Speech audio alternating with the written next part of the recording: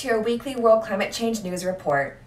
Our headlines this week are climate change and its influence on the political and social future, the cities of the future, economic growth from climate change mitigation, fossil fuel carbon emissions could fall by 2.5 billion tons in 2020, March 2020 was the second hottest March ever recorded, lessons learned from the climate crisis to tackle climate change, and how the Middle East is moving towards a more sustainable future.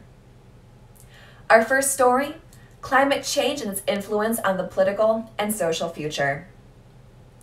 The climatic consequences are becoming more violent and extreme, ranging from seasonal storms, floods, droughts, and intense precipitations in a short time.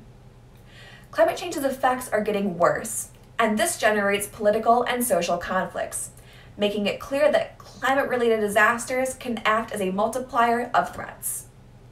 Large populations with a relatively low level of economic development are more susceptible to these conflicts. Countries should establish policies and actions to mitigate the consequences of climate change. Our second story, the cities of the future. Resilient and healthy cities could be the future, but how could this be achieved? Apparently, the new urban designs are contemplating more ecological and climate-resilient cities, with measures in place like increasing the forest masses, taking advantage of the natural water flow, eradicating the use of fossil fuels, and implementing home gardens. The new constructions will try to anticipate the citizens and direct them towards a lifestyle resilient to climate change. Our third story, economic growth from climate change mitigation. A recent study shows that if countries fail to meet the goals set by the Paris Agreement, the world economy could lose between $150 to $800 trillion by the end of this century. This contradicts the popular belief that climate change intervention would be a liability for the country's economies.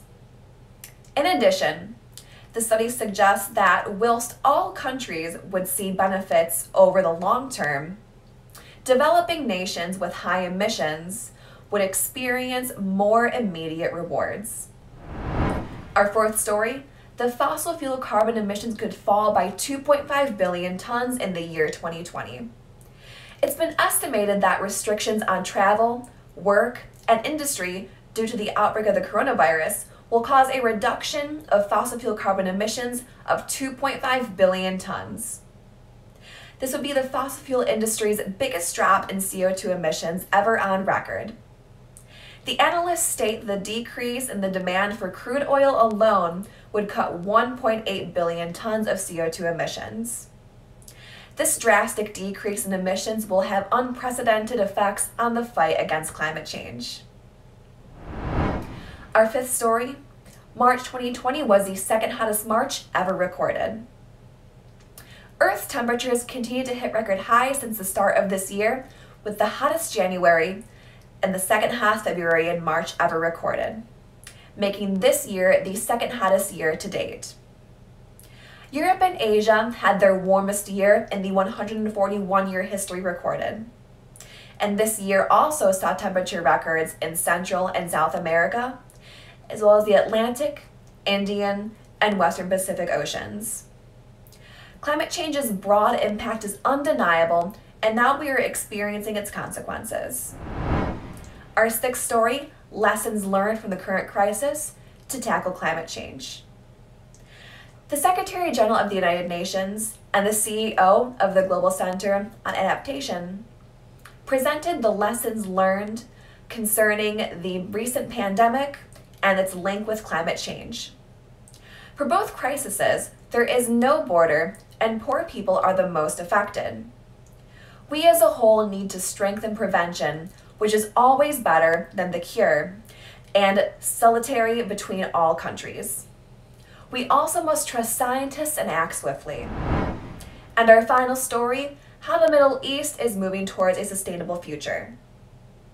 Investors in the Middle East are recognizing the need to prioritize sustainability and the fight against climate change, making them key factors in their business strategies.